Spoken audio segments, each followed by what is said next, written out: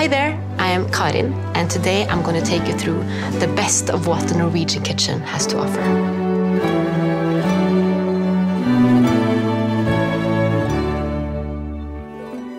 So you might be sitting there thinking, Norwegian food, is that any good?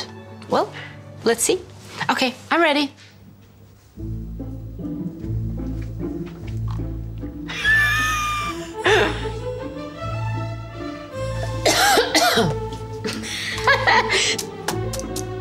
So this is the dried cod. This is the naturally dried cod from Lofoten that they hang up for months and they get this awful smell.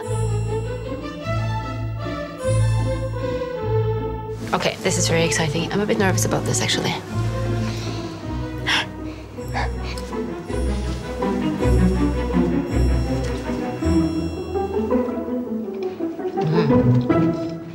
It's very different from fresh fish, and the consistency is much firmer than the fresh fish. I always thought that you would get that really fishy taste with it, but it's not. It's really delicate. They have this whole ritual where they hang up these fish, and it doesn't decompose and it doesn't freeze because of the mild winters in Lofoten. People should definitely try this. They should go up there, see the drying racks, and taste the tørrfisk. And I'm very excited about the modern take on this dish. This is really exciting. I see some flowers here as well.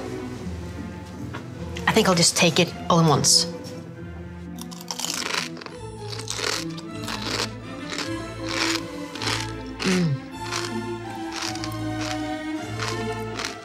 That's really, really, really good. I prefer this over the traditional, actually. Ok, den var jo helt utrolig god. Men hvorfor det sånn at norske kokker liksom de som vinner mest? Det denne konkurransen som heter, jeg lærte det I sted, Bocuse d'Or. Bocuse d'Or. Ja, vi tror jo det fordi vi liksom, vi ikke så bundet til tradisjonene våre da. Nei, ikke sant? Vi har noen tradisjoner, men vi liksom veldig åpne for teknikker og smaker fra hele verden. Ja, men man tenker jo også at liksom franskmennene skal være best. Ja, de nest best nå da. De nest best, ja. Ja, så det ligger jo godt an de også. Ja, men 3 ganger hurra, hipp, hipp, hipp, hurra. Her har du da en lettbakt laks med en saus som vi kaller for røkt sandefjordsmør. Takk, tusen takk. Ok. Oh my god, I mean the fish is just perfectly prepared. Salmon.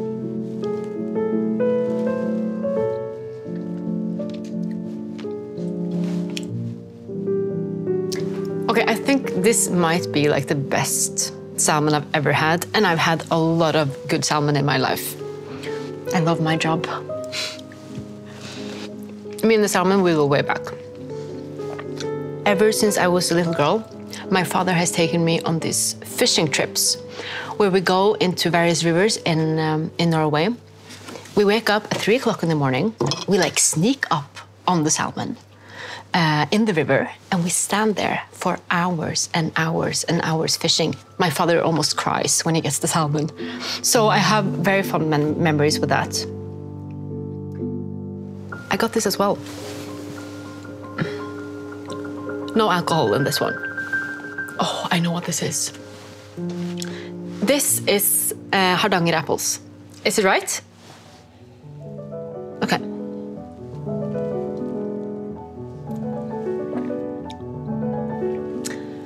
Really, the Hardanger apples are the best apples, I think, because they're not too sweet and they're not too sour.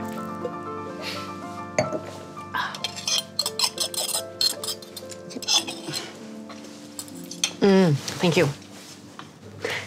I am wearing a bunad from Valdres, beautiful place in Norway.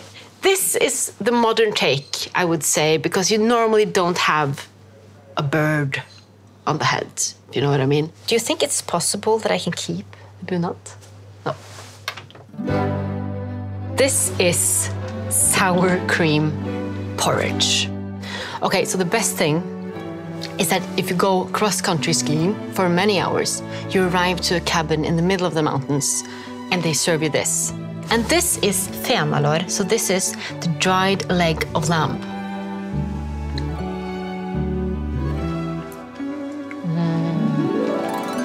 I love this as well. This is like the most heavy thing you can eat, but it's very good because the sour cream is sour, of course, and then with the sugar and the cinnamon and of course the butter and the salty fenalår. I actually prefer the fenalår over the serrano ham, and you can never tell my Spanish best friend because she thinks that I love serrano the most, but I like this even more. What kind of bunad is it? So this is a bringeduk-drakt, but we actually took away the duk because it was a bit too much. So we're doing like a modern twist. Bringeduk? Ja. Why is it called bringeduk? Det en duk til bringa. Dette bringa di, og så det en duk du har. So the breasts are the bringa. I guess it's to control the cleavage. To control the cleavage, if you have one. Okay. Så dette her finnbiff. This is shredded reindeer meat, specialty from the north. This is very exciting. I'm just going to do this. Always want to do that.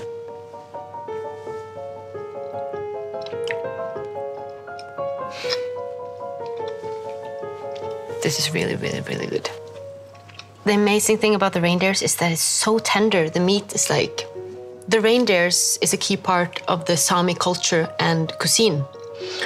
I have seen these herds of reindeers running over the mountains, and the same day you had the northern lights.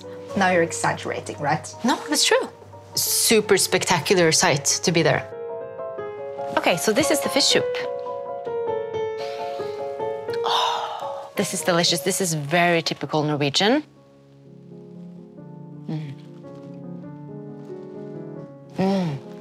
This is extremely good. This is cream-based, but you can really taste the fish. I feel like you can taste the fjords in this. The salty waters in the fjords. The next dish is the modern take on the fish soup. Look at this. This is art. So you see that this is like a more exclusive type of fish soup. You have the caviar here. You have some like bread stuff, and then you have the shellfish, my absolute favorite.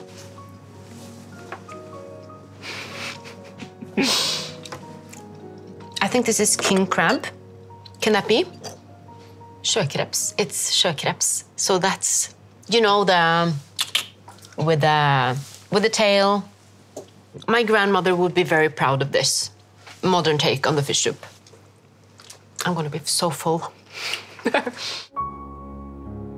Okay, so I think I'm just gonna dig in. Look at this. This is like a piece of art. Lammeskunk. Okay. I love my job. My brother-in-law actually has a farm up in Rendalen, in the mountains. And I've tasted the lamb from there, and it's just like... I don't know what it is. I think it's the mountain air, maybe. The fresh air, the green grass. They just run around, you know, super happy for years. The lambs in Norway are happy. I think they're really happy. I think that's why they taste so well. I'm really excited about the desserts. I'm really, really full, but you know, you always have like a little dessert tummy. Yes! Yes! Yes! Dette her krumkaker. Dette krumkaker. Og multekrem. Og multekrem. This is my time. Noe mer tradisjonsrikt norsk kan du knapt få. Det finner du ikke. Nei. Nei. Det kan godt være at jeg tar med noen hjem. Gjør det. Ja. Gjør det. Vel bekomme. Okay, you guys. So this is my favorite dessert in the whole world. So it's whipped cream with cloudberries in it. Can I dig in?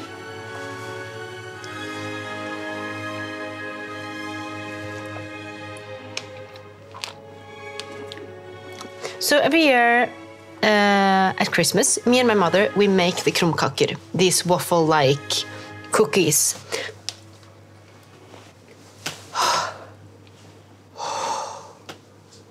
Are you with us? I am with you. I'm with you. Okay, so my auntie Agnes actually picks cloudberries, so she has these secret spots. And I could never tell you where, because it's like a very well-kept family secret. She would kill me if I told you. Liten dessert. Her har du en kesamkrem med multesorbet. Tusen takk. Lykke til.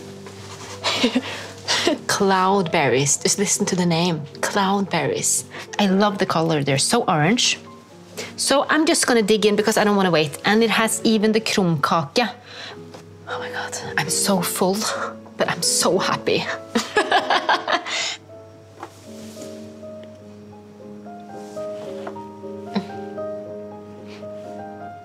This is so good and it's so fresh.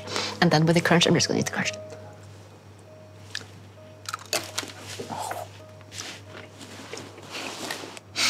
It's so good.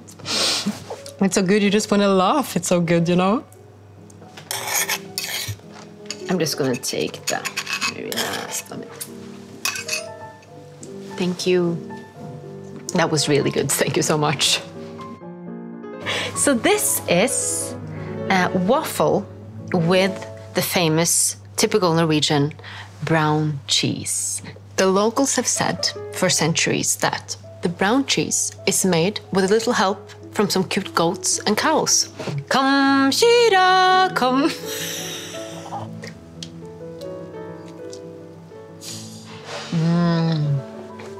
I'm just gonna taste a bit more of the brown cheese because it has a very specific taste, a caramel topping, more sweet in a way.